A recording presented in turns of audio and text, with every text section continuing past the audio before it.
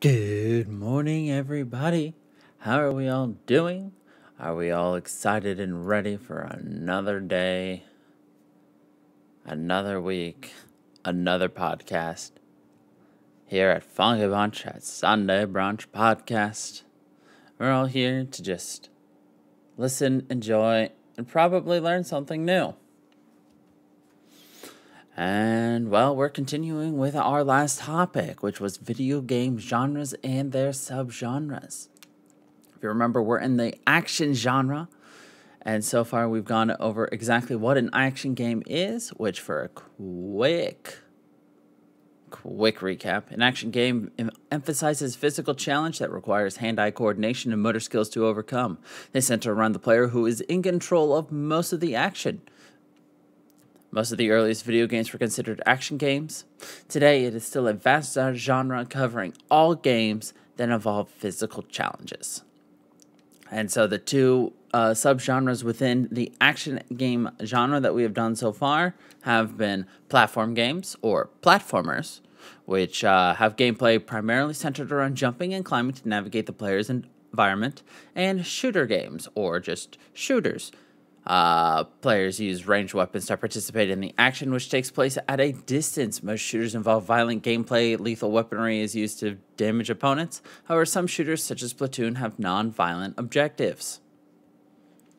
That is what we have done so far, and this week we're going to be jumping in and hopefully hitting a couple. So, first up is the fighting game subgenre.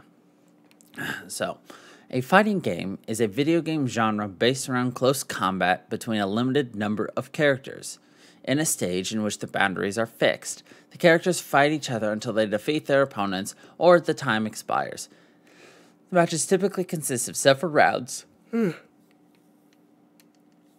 an arena, with each player character having different abilities, but each is relatively viable to choose. I tried to say play and choose, so it became plews. Players must master techniques such as blocking, counterattacking, and chaining attacks together into combos. Starting in the early 1990s, most fighting games allowed the player to execute special moves by performing specific input combinations. The fighting game genre is related to, but distinct from, beat-em-ups, which involve a large number of enemies against the human player. The first game to feature fist fighting was Heavyweight Champ in 1976. But it was Karate Champ, which popularized one-on-one martial arts games in arcades in 1984. The following year, Yi Ar Kung Fu featured antagonists with different fighting styles, like, while The Way of the Exploding Fist further popularized the genre on home systems. In 1987, Street Fighter introduced hidden special attacks. And then in 1991, Capcom's hugely successful Street Fighter II refined and popularized many of the conventions of the game. The fighting game subsequently became the preeminent genre for competitive video games in the early to mid 1990s, particularly in arcades. This period spawned dozens of other popular fighting games, including franchises such as Street Fighter, Dead or Alive, Tekken, Mortal Kombat, Super Smash Bros., and Virtua Fighter. It's crazy to me to just think about just like how so many of the games I play today are just hugely based upon things that happened, oh my god, 45 years ago.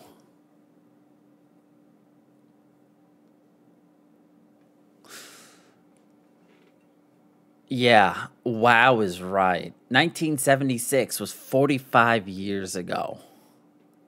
It's just like, oh, that was only 30 years ago. Wait, it's not 2000 anymore. It's 2021. Jeez. So, definition. Fighting games are a type of action game where two, or sometimes more, on-screen characters fight each other. These games typically feature special moves that are triggered using rapid sequences of carefully timed button presses and joystick movements. I can tell you for a fact that like Street Fighter and Mortal Kombat have ridiculous special abilities, both hidden as well as like secret fatalities and brutalities that are based almost entirely off of just an insane series of like left, right, diagonal up, left, diagonal down, right, right, up, down, left, B, A, B, just to execute one move. And you have to do that in like half a second. Ridiculous.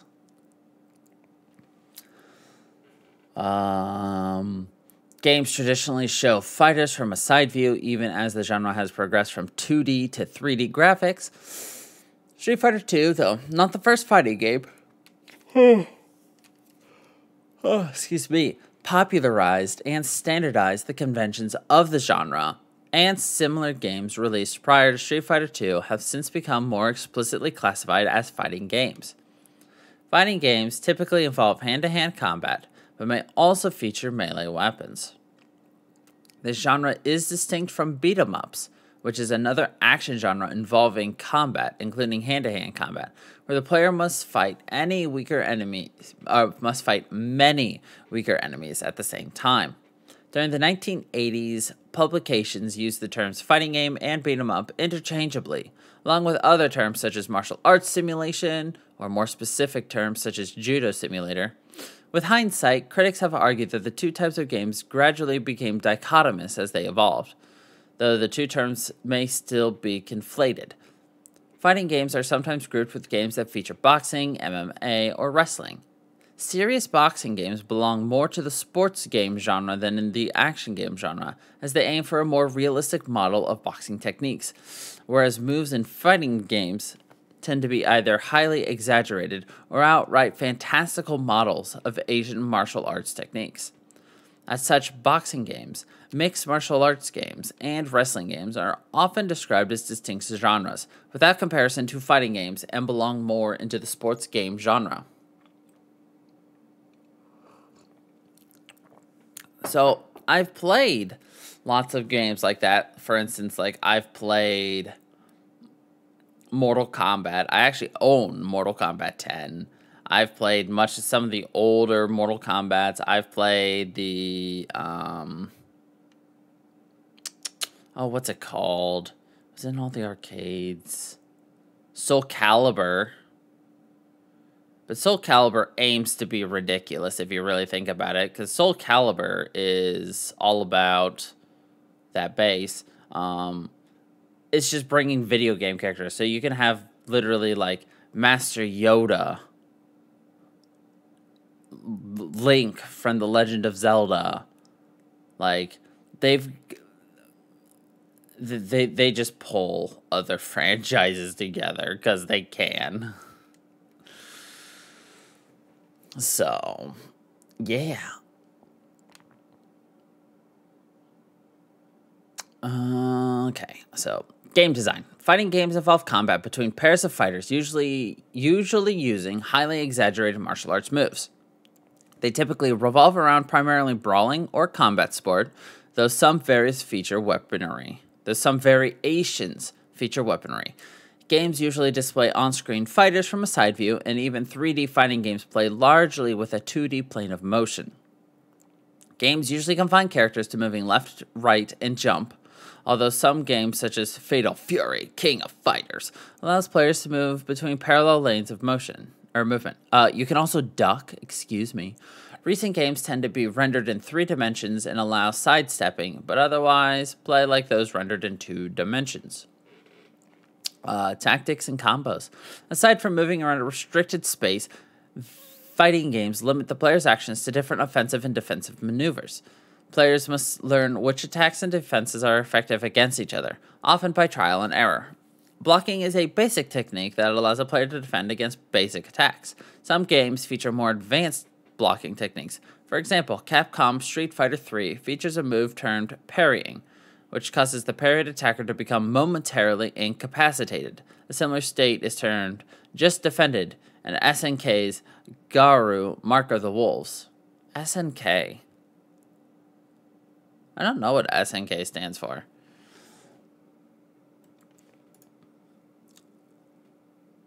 SNK is the name of a company. Shin Nihon Kikaku.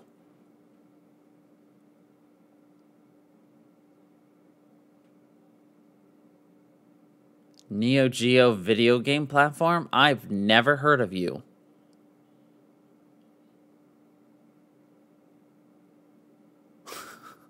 Okay. Counterplay. Predicting opponents' moves and counterattacking, known as countering, is a common element of gameplay. Fighting games also emphasize the difference between the height of blows, ranging from low to jumping attacks. The strategy becomes important as players attempt to predict each other's moves, similar to rock, paper, scissors, except for with fists and fatalities.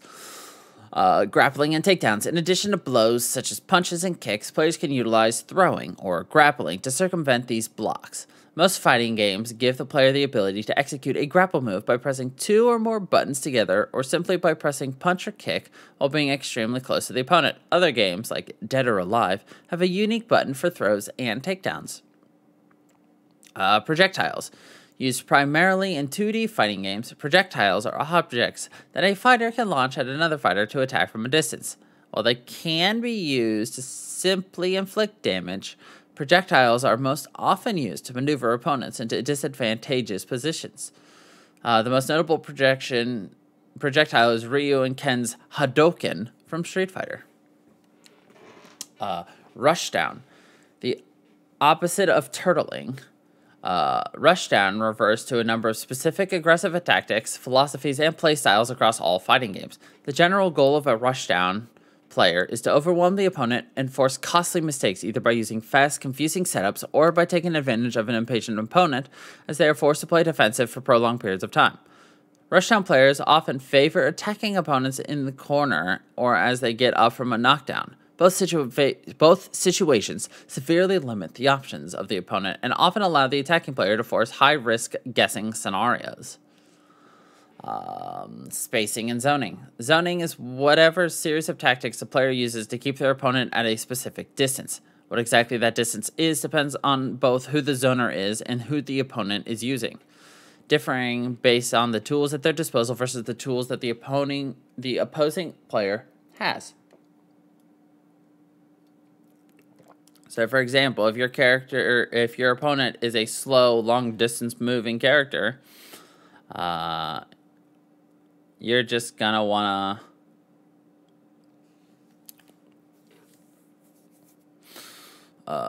keep them at a distance or keep them really close because they attack from a range, but they're really slow. Turtling. Turtling refers to fighting game tactic of playing very defensively and waiting for the opponent to make a move. It's somewhat of an extreme form of defensive playing. And then there are special attacks. An integral feature of fighting games includes the use of special attacks, also called secret moves, that employ complex combinations of button presses to perform a particular move beyond basic punching and kicking. Combos, in which several attacks are chained together using punches and kicks, are another common feature in fighting games and have been fundamental to the genre since the release of Street Fighter Deuce. Some fighting games display a combo meter that displays the player's progress through a combo. The effectiveness of such moves often relate to the difficulty of execution and the degree of risk. Excuse me. These moves are often beyond the ability of a casual gamer and require a player to have both a strong memory and excellent timing. Taunting is another feature of some fighting games and was introduced originally by SNK in their game Art of Fighting. It is used to add humor to games, but can also have an effect on gameplay, such as improving the strength of other attacks. Sometimes a character can even be noted especially for taunting. For example, Dan Hibiki from Street Fighter Alpha. Super Smash Bros. Brawl introduced a new special attack that is exclusive to the series, known as a Final Smash. Let's see. Sure. Matches and rounds. Fighting game matches generally consist of several rounds, which is typically a best of 3 scenario. So if you win the first 2 matches, you've won 2 out of 3, which is the best of 3. So you win. The player who wins the set number of rounds wins the match. Each fighter has a different entrance before the match, and once the in-game announcer gives the signal, typically round 1, fight, the match officially begins. If the score is tied after an even number of rounds, then the winner will be decided in the final round. Fighting games widely feature life bars, which are depleted as characters sustain blows. Each successful attack will deplete a character's health, and the round continues until a fighter's energy reaches 0. Hence, the main goal is to completely deplete the life bar of one opponent, thus achieving a knockout. Beginning with Mortal Kombat, released in 1992, Mortal Kombat series introduced fatalities, in which the victor kills a knocked-out opponent in a gruesome manner.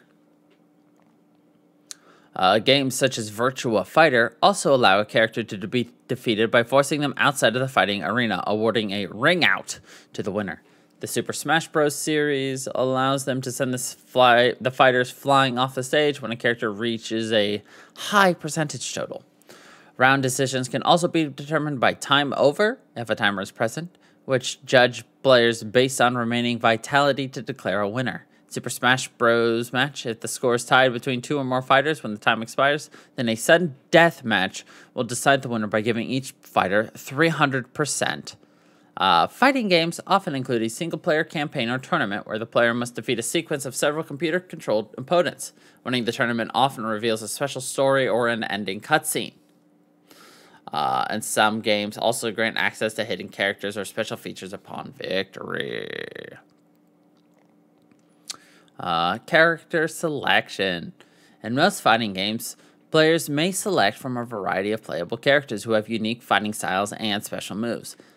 This became a strong convention for the genre with the release of Street Fighter II, and these character choices have led to deeper game strategy and replay value. Although fighting games offer female characters, their image tends to be hypersexualized, and they have been featured as pinup girls in game magazines. In many games, they also exhibit exaggerated breast physics. Here's looking at you, dead or alive. Cheers. Male characters in fighting games tend to have extra broad chests and shoulders, huge muscles, and prominent jaws. Custom creation, or create a fighter, is a feature of some fighting games which allow players to customize the appearance and moveset of their own character. Super Fighter Pro Wrestling X Premium was the first game to include such a feature. In later fighting games such as Fight Maker, Soul Calibur 3, Mortal Kombat Armageddon, and Dragon Ball Z Budoku Tenkaichi 2 adopted this concept. Wow. Closed captioning spelt that all correctly. This also applies to the Miis in Super Smash Bros. For the 3DS and Wii U, and Super Smash Bros. Ultimate, which divided the fighter classes into 3 different styles. The Brawlers, which is good at close range, Gunners, which is good at distance, and Sword Fighters, which is good at sword play. So, there we go. That is the fighting game subgenre. And now we're going to move on to the beat 'em up. So the beat 'em up, also known as brawler, is a video game genre featuring hand-to-hand combat between a protagonist and an improbably large number of opponents. Traditional beat 'em ups take place in a scrolling 2-dimensional level, though some later games feature more open 3D environments with yet larger numbers of enemies. These games are noted for their simple gameplay, a source of both critical acclaim and derision. 2-player cooperative gameplay and multiple player characters are also hallmarks of the genre. Most of these games take place in urban settings and feature crime fighting and revenge-based plots, though some games may employ historical, science fiction, or fantasy themes. See, the most memorable brawler beat 'em up to me is the Simpsons arcade game, because I played the crap out of that anytime we went to the Max and Irma's restaurant in my nearby area, because they had an upstairs arcade, and I could play that for $0.25. I loved playing that game. I could never beat it because I was never good at brawlers, but I enjoyed playing it though. The first beat 'em up was 1984's Kung Fu Master. 1980 with 1986 Renegade introducing the urban settings and underworld revenge themes employed extensively by later games. The genre then saw a period of high popularity between the release of Double Dragon in 1987, which defined the two-player cooperative mode central to classic beat-em-ups, and led to 1991 Street Fighter II, which drew gamers towards one-on-one fighting games. Games such as Streets of Rage, Final Fight, Golden Axe, and Teenage Mutant Ninja Turtles are other classics to emerge from this period. The genre has become less popular since the emergence of 3D-based mass-market games, but still some beat-em-ups adapted the simple formula to utilize large-scale 3D environments.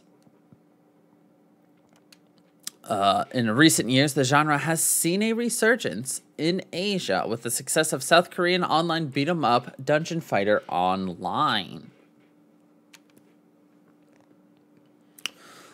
So a beat-em-up is a type of action game where the player character must defeat a large number of enemies in unarmed combat or with melee weapons that are most likely picked up from the ground or earned from power-ups. Gameplay consists of walking through a level one section at a time, defeating a group of enemies before advancing to the next section. A boss fight normally occurs at the end of each level. Arcade versions of these games are often quite difficult to win, which is the purpose because it causes players to spend more money. Beat-em-ups are related to, but distinct from, fighting games, which are based around one-on-one matches rather than scrolling levels and multiple enemies. Such terminology is loosely applied, however, as some commentators prefer to conflate the two terms. At times, both one-on-one fighting games and scrolling beat-em-ups have influenced each other in terms of graphics and style, and can appeal to fans of either genre. Occasionally, a game will feature both kinds of gameplay. In the UK, gaming magazines of the early 1990s, such as Mean Machines and Computer and Video Games, C+VG, referred to all games which had combat motif as beat-em-ups, even the fighting games genres. However, they were differentiated by a specific prefix. Games like Double Dragon or Final Fight were called scrolling beat-em-ups, and games such as Street Fighter II or Mortal Kombat were referred to as one-on-one beat-em-ups. So, taking a step back, I can understand why you would want to call games like Mortal Kombat and all that as beat-em-ups, because the entire object of the game is to beat up your opponent. You're supposed to beat them down so that they die. So, I can understand why people are just like, but it's a beat 'em up. Yeah, but it's not. You know?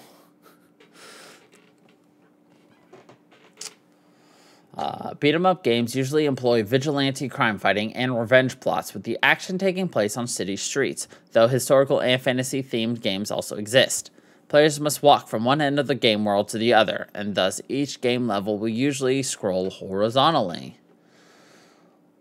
Some later beat-em-ups dispense with 2D-based scrolling levels, instead allowing the players to roam around larger 3D environments, though they retain the same simple gameplay and control systems. Throughout the level, players may acquire weapons that they can use, as well as power-ups that replenish the player's health. As players walk through the level, they are stopped by groups of enemies who must be defeated before they are able to continue. The level ends when all the enemies are defeated.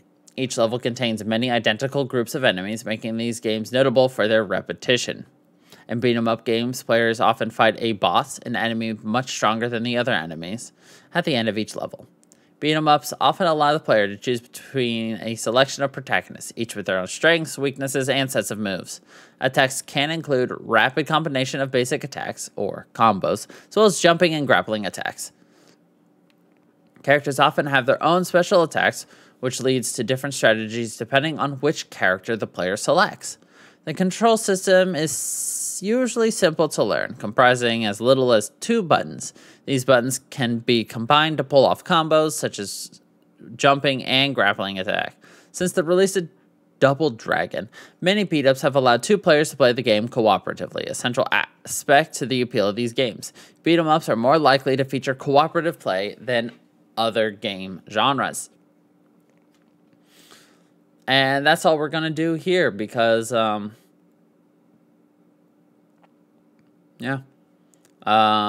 don't really feel like going into the history because, well, we want to learn about these games, not really kind of just... Like, if there's interesting things, like our next series, the Stealth series, we are going to go into the history because the actual history of this is interesting to me. The history of the Stealth video game is not, or of the Brawler is not interesting to me. I just don't think fighting games and brawlers are that interesting. But the Stealth game, what influenced them and how it changed over the years is interesting to me. So, Stealth game. Not to be confused with Stealth, the video game. A stealth game is a type of video game in which the player primarily uses stealth to avoid or overcome their antagonists. Games in the genre typically allow the player to remain undetected by hiding, sneaking, or using disguises. There's a hair in my mouth. Some games allow the player to choose between a stealthy approach or directly attacking antagonists, but rewarding the player for greater use of stealth. The genre has employed espionage, counterterrorism, and rogue themes, with protagonists who are special forces, operators, special agents, spies, thieves, ninjas, or assassins. Some games have combined stealth elements with other games such as first-person shooters and platformers. Elements of stealth gameplay, by way of avoiding confrontation with enemies, can be attributed to a diverse range of games, including Pac-Man. Early maze games have been credited with spawning the genre, including Manbiki Shonen, Lupin III, Castle Wolfenstein, 005, and Metal Gear. The genre became a mainstream success in 1998 with Tenchu Stealth Assassin, Metal Gear Solid, Thief, The Dark Project, and later releases like Hitman and Splinter Cell. Unlike most action games, stealth games challenge the player to avoid alerting enemies altogether. The core gameplay elements of the modern stealth game are to avoid combat, minimize making noise, and striking enemies from the shadows or behind. Completing objectives without being detected by an enemy, sometimes referred to as ghosting, is a common approach to stealth games. Avoiding detection may be the only way to successfully complete a game, but there are usually multiple ways to achieve a goal with different pathways or styles of play. That's kind of why I enjoy stealth games a lot, because while you may have one objective, the way to get that objective is almost invariably, hidden, changed. It's a surprise. It's not going to be the exact same way to do it every single time. You can take the right path, which has shadows and everything. Or you could take the left path, which involves a lot platforming or other things. Sometimes you could even, just take the straightforward approach and just climb a wall and jump to it. There's just many different ways to do it, and that's why I love it. Players can hide behind objects or in shadows, and can strike or run past an enemy when the enemy is facing the other way. If the player attracts the attention of enemies, they may be able to hide or wait until the enemies abandon their search. Thus, planning becomes important, as does trial and error. Some stealth games put more emphasis on physical combat when the player is spotted. Some games offer a choice between killing or merely knocking out an opponent.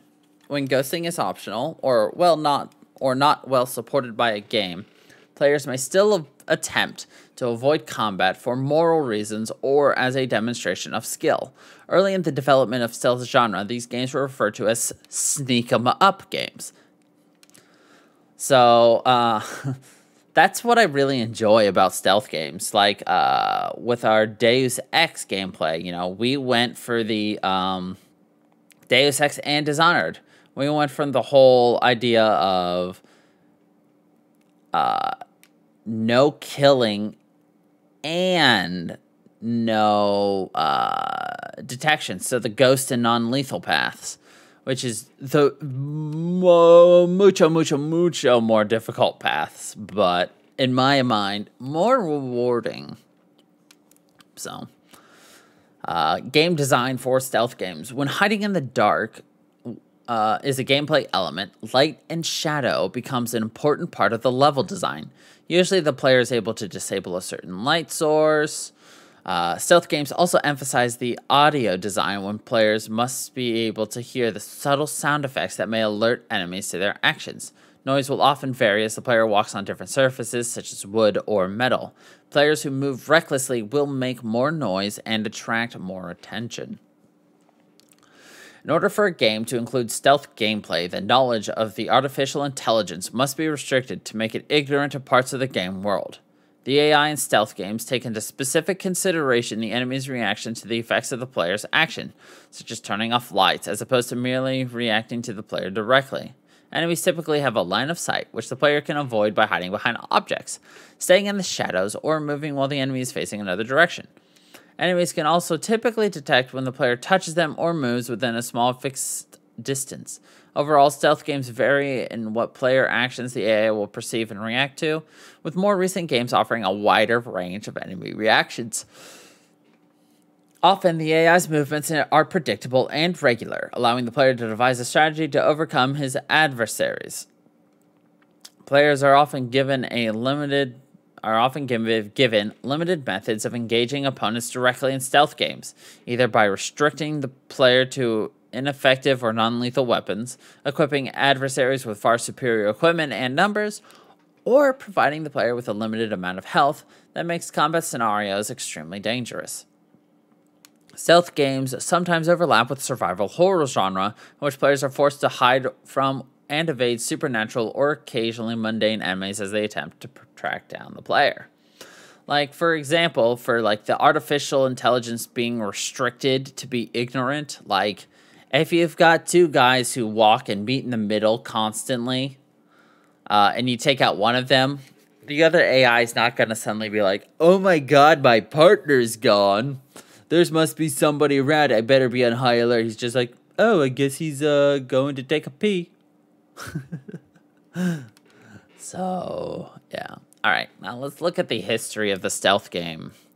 So, the early developments of the stealth game, 1979 to 1997.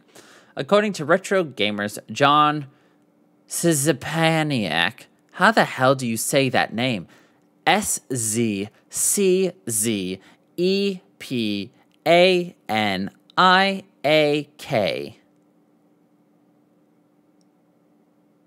How do you say that name?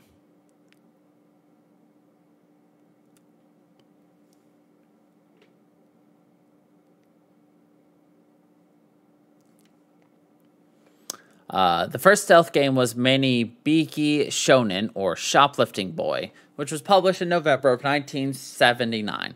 The PET 2001 personal computer game was developed by Hiroshi Suzuki and involves a boy entering a convenience store and attempting to shoplift by stealing dollar symbols while avoiding the line of sight detection of the owner. If caught, the player is led away by the police. Suzuki presented the game to developer Taito, which used it as inspiration for their similar arcade game, Lupin the Third, based on manga and anime of the same name. Released in April of 1980. In November of 1980, Suzuki developed a sequel, Manbiki Shoujo, which is Shoplifting Girl. Castle Wolfenstein, originally available in 1981, employed stealth elements as a focus of the gameplay. Players would charge with with traversing the levels of Castle Wolfenstein, stealing secret plans, and escaping. Players could acquire uniforms to disguise themselves and walk by guards undetected. Beyond Castle Wolfenstein, released in 1984, included some additions to its predecessor, such as a dagger for close-range kills and a greater emphasis on disguising in enemy uniforms. id Software's updated 1992 remake Wolfenstein 3D was originally going to feature some of the original stealth gameplay, such as body hiding, but this was cut to make the game faster paced. As a result of these changes, Wolfenstein would instead pave the way for later 3D action games, specifically the first-person shooter.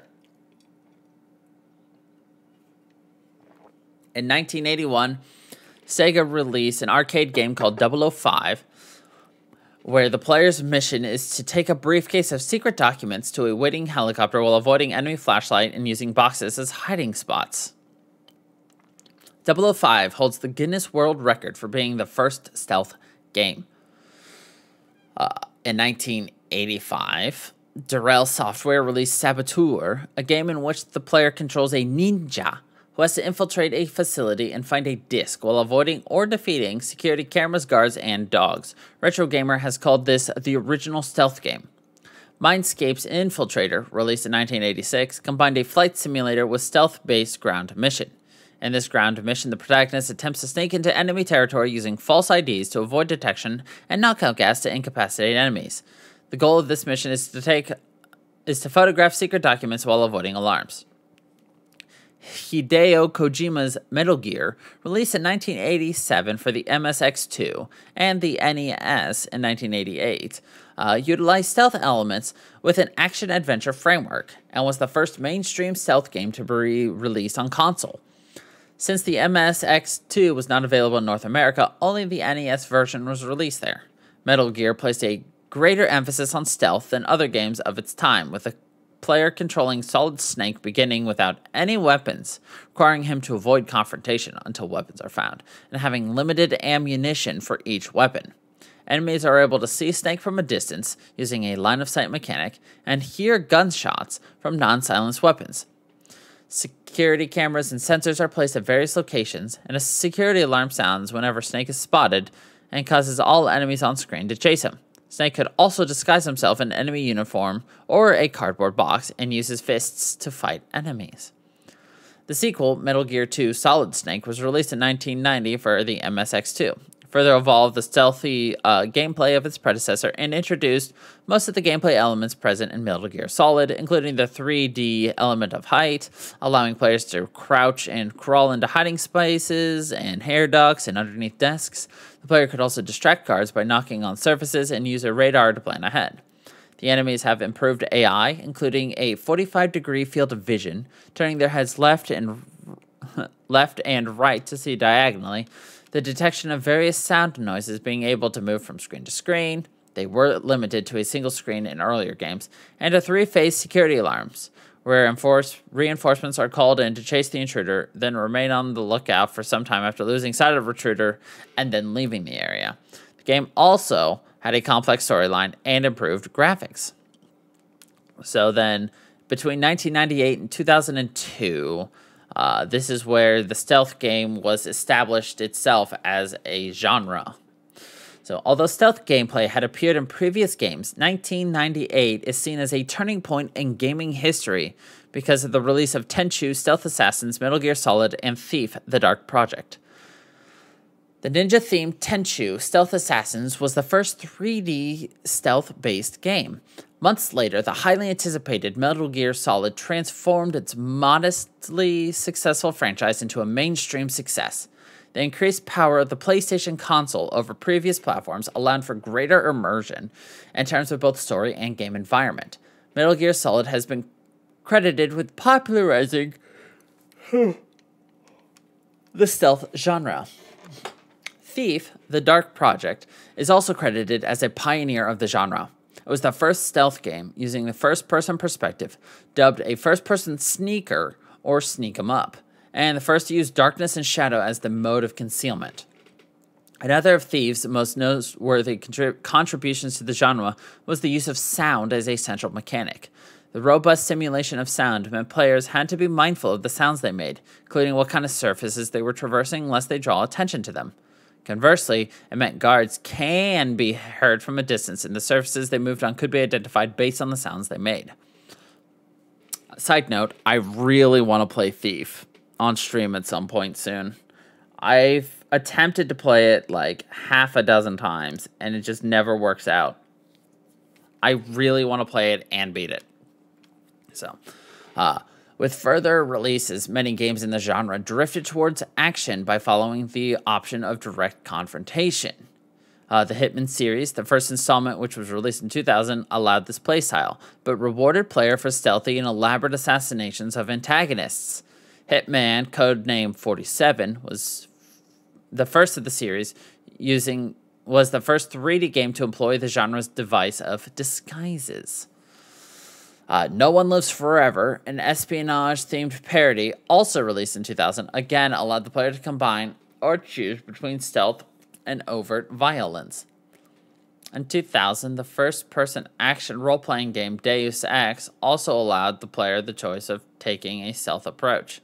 A USA Today reviewer found, at the easiest difficulty setting, your player pureed again and again by an onslaught of humans and robotic terrorists until you learn the value of stealth. No? Deus Ex, well, okay, Deus Ex, the original Deus Ex, yeah, you would get pureed. But that's because the game was pretty bad. I really wish we could have played that, but no. The contrast was so dark, and I couldn't fix it. Anyway, Metal Gear Solid 2, Sons of Liberty, released 2001 for the PlayStation 2, further evolved the stealth gameplay series. It featured an array of new abilities, including leaping over and hanging off of railings, opening and hiding in storage lockers, and sneaking up behind enemies to hold them at gunpoint for items and ammunition. Metal Gear Solid 2 holds a Guinness World Record for being the first stealth game to feature collective artificial intelligence. Metal Gear Solid 2 Sons of Liberty sold 7 million units in sales, followed by Metal Gear Solid with 6 million units. So then, later developments, which is 2002 to present, which I don't know when this was written. So,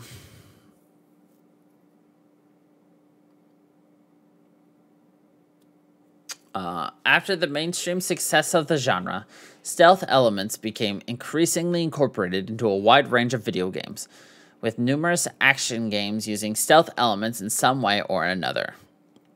In 2002, the first installment of the Tom Clancy licensed Splinter Cell series was released, which attempted to add more realism to the stealth genre, both in terms of graphics and in-game equipment.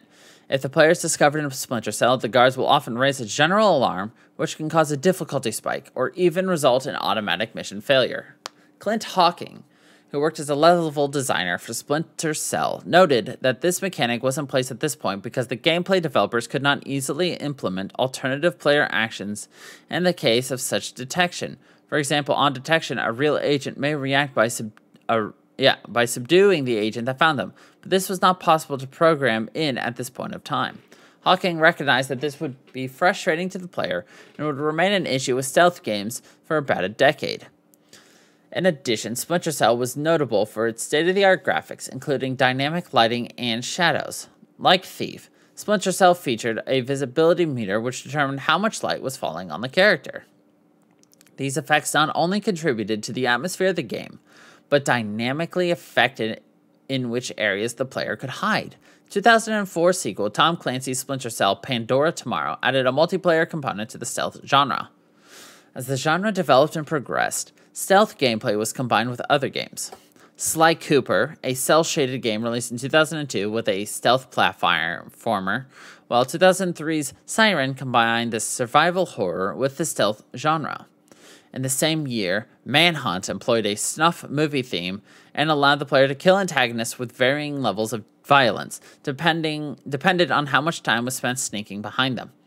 It was the first to show visual executions in the genre. The following year, Konami's Metal Gear Acid combined the stealth gameplay of the Metal Gear series with turn-based strategy and tactical role-playing elements, as well as card battle elements from Konami's own Yu-Gi-Oh! Games. In 2004, Metal Gear Solid 3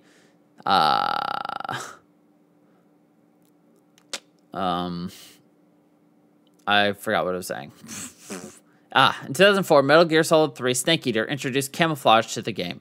Set in a jungle, the game emphasized infiltration in a natural environment, along with survival aspects such as food capture, healing, and close-quarter combat. The following year, the updated version Metal Gear Solid 3 Subsistence added an online multiplayer mode to the game with stealth elements. 2004, The Chronicles of Riddick Escape from Butcher Bay, based on the Chronicles of Riddick series of movies. The game follows the character of Riddick as he attempts to escape from prison. I think I have a Riddick game, actually. Do I? I think I do. Hold on.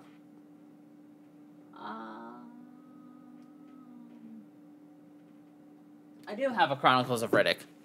Whoops. Sorry. I've never played it.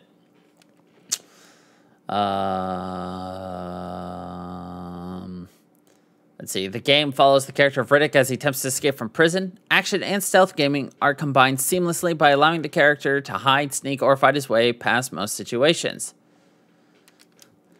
The game was critically acclaimed and was followed with the Chronicles of Riddick Assault on Dark Athena. Which Chronicles of Riddick do I have? I have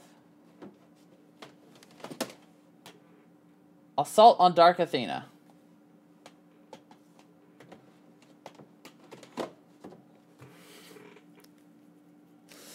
In 2007, Assassin's Creed employed a social element to the stealth game, where the player is able to hide among crowds of citizens by taking care to blend in. Stealth elements were incorporated into Crytek's open-world first-person shooter Crysis, multiplayer first-person shooter TF2, and first-person role-playing game Fallout 3. 2008, Metal Gear Solid 4 Guns of Patriots introduced a battle zone element where the stealth gameplay is incorporated into a battlefield fought between two armies, both of which can be infiltrated by Solid Snake. 2009, Assassin's Creed 2 broadened its predecessor's elements of stealth by allowing the player to blend among any group of civilians rather than specific ones. Assassin's Creed 2 also allowed the player to distract guards by tossing coins or by hiring thieves or courtesans, and also featured a notoriety level, which made the player more recognizable until they paid off officials or tore down wanted posters. The same year, Uncharted 2 Among Thieves and Batman Arkham Asylum incorporated stealth elements in different segments of the games. The multiplayer modes of Aliens vs. Predator in 2010 and Killzone 3 in 2011 also incorporated stealth elements. The 2012 game Dishonored tried to incorporate stealth elements that were influenced by Thief, such as the importance of lighting and shadow. The developers later abandoned that system, citing realism as a factor. The game instead relies on a system of occlusion-based stealth, using the vision cones of enemies, obstacles, and special abilities which determine whether the character is invisible.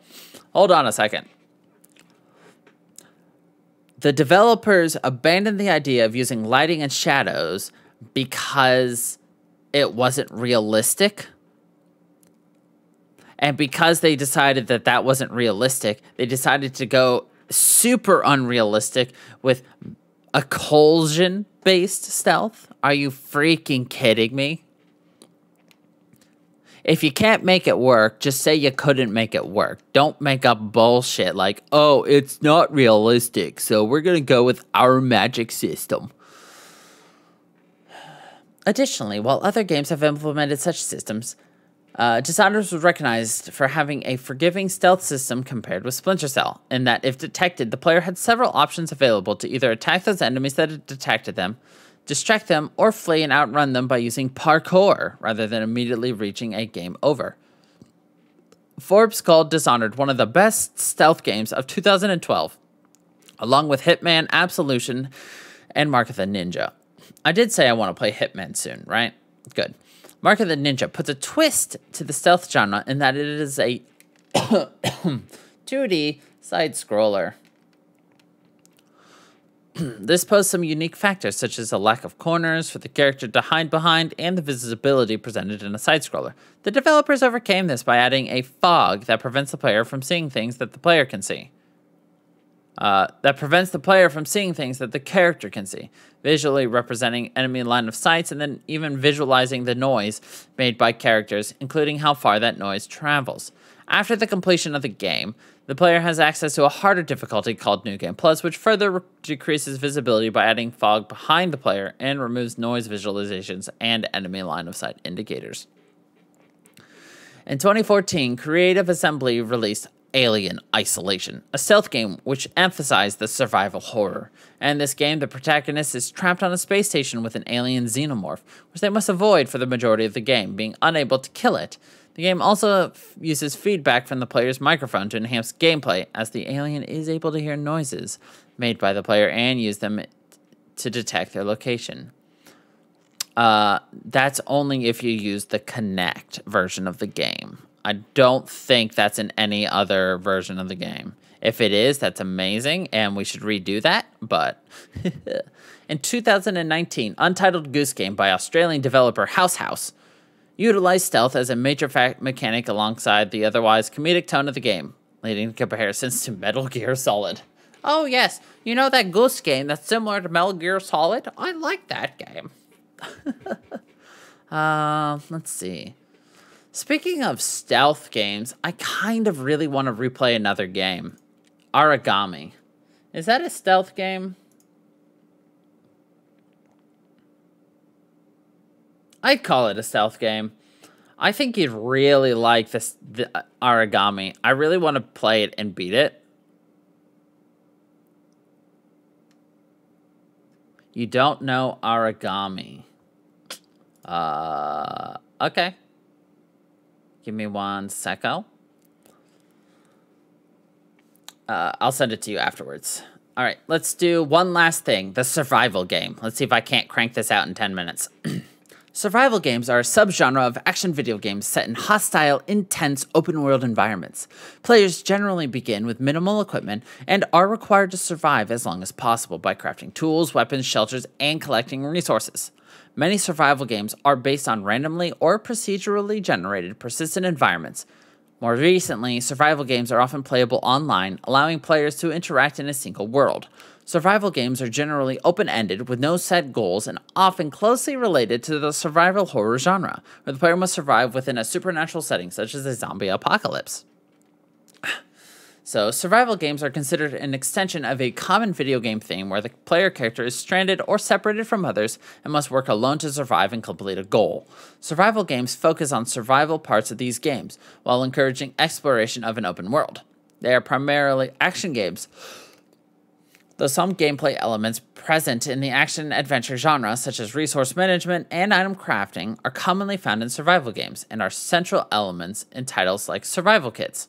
At the start of a typical survival game, the player is placed alone in the game's world with few resources.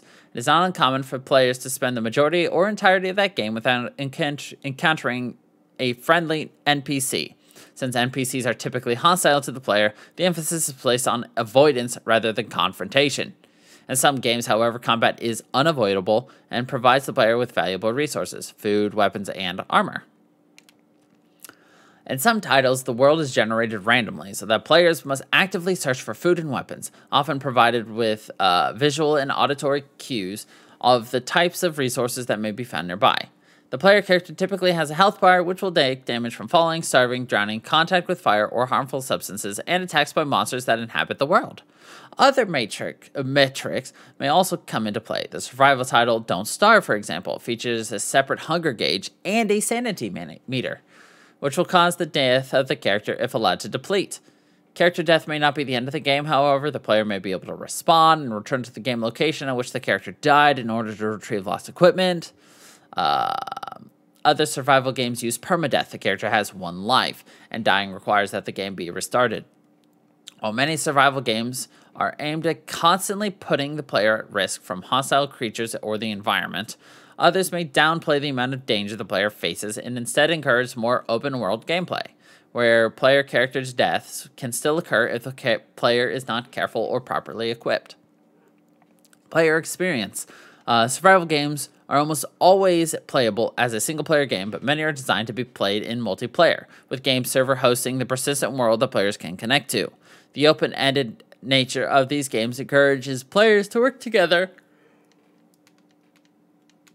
to survive against the elements and other threats that the game may pose. When there are no opposing players within the same world, this dynamic is often referred to PvE, or player versus environment.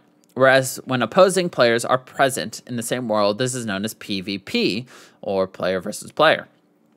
This generally is the players forming alliances, constructing fortified structure, and working together to protect themselves from both the dangers presented by the game's world and other players' characters. Crafting. Many survival games feature crafting. By combining two or more resources, the player can create a new object which can be used for further crafting. Other games can use just one resource to create another, like Subnautica. This enables gameplay where the player collects resources to craft new tools, which in turn allows them to obtain better resources, which then again can be used to obtain better tools and weapons. A common example is the creation of pickaxes of various levels of hardness. Wooden pickaxes may allow stone to be mined, but not metallic ores. However, a pickaxe made from collected stones can be used to mine those metallic ores. Same concept used to apply to weapons and armors, which with better defense and offense bonuses provided by items made from materials which are more difficult to acquire. Crafting system often includes durability factors for tools and weapons, causing the tool to break after a certain amount of usage. Crafting systems may not give the player the necessary recipes for crafting, requiring them to be learned through experimentation or game guides. Objectives. There is rarely a winning condition for survival games. The challenge is just to last as long as possible, though some games set a goal for survival time. As such, there is rarely any significant story in these games beyond establishing the reason why the player character has found themselves in the survival situation. Some survival games provide quests, which help the player learn the game's mechanics and lead them to more dangerous areas where better resources can be found. Because of the open-world nature and crafting systems, some games allow for user-made structures to be built. Minecraft, for example, allows players to place blocks to construct crude structures for protection. Yeah, a rude structure. It just looks like, double middle fingers. This is my rude structure. But as they gather more resources and readily survive, players can create massive structures from the building blocks, often modeling real-world and fictional buildings. Survival games typically feature non-replenishing resources, though the player can take steps to allow new resources to generate. For example, in Terraria, chopping down a tree will eliminate that tree, but the player can replant seeds, allowing new trees to grow. Many survival games are presented in the first-person's perspective to help immerse the player in the game. Other titles use other methods for presentation. Games like Terraria and Starbound presented 2D side view, while Don't Starve uses sprites rendered in 3D isometric projection. Furthermore, while survival games are considered action games, there are other genres that feature the survival theme, such as turn-based role-playing game Dead State and Neo Scavenger, and the story-driven first-person series Stalker. Survival mechanics, particularly the resource gathering, hunting, and crafting aspects, have also been incorporated into games in other genres, such as the 2013 Tomb Raider and the Far Cry series. Both are series that I want to play. Quick history.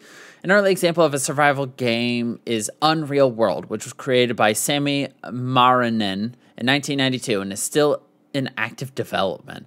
The roguelike game used ASCII graphics and placed the player in the harsh conditions of Finland during the Iron Age. Unlike traditional roguelike games, where there was a goal to reach, Unreal World's only goal was to survive as long as possible against wild creatures and the dangers that the snowy weather created.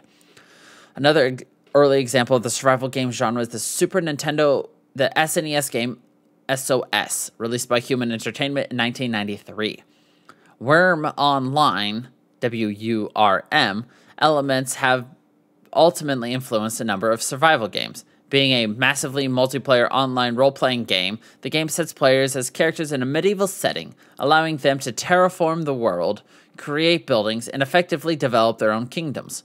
Rolf Jansen and Marcus Persson began the initial development of the game in 2003, and although Persson left around 2007, the game is still in active development. Persson became instrumental in developing Minecraft, which many consider to have popularized the survival game genre.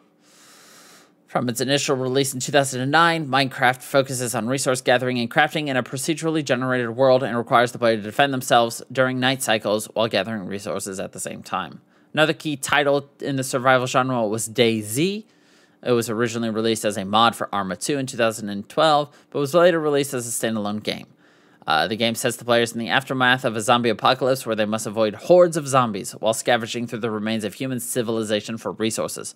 As a result of the financial success of Minecraft and DayZ, numerous titles of the survival genre were released from 2012 onward.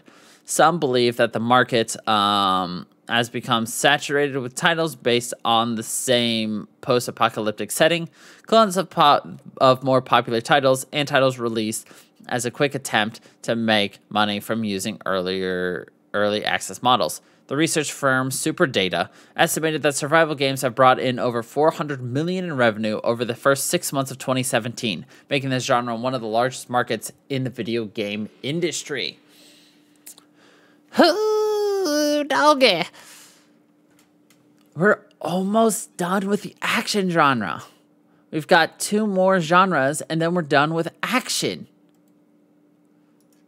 And then we move on to action-adventure.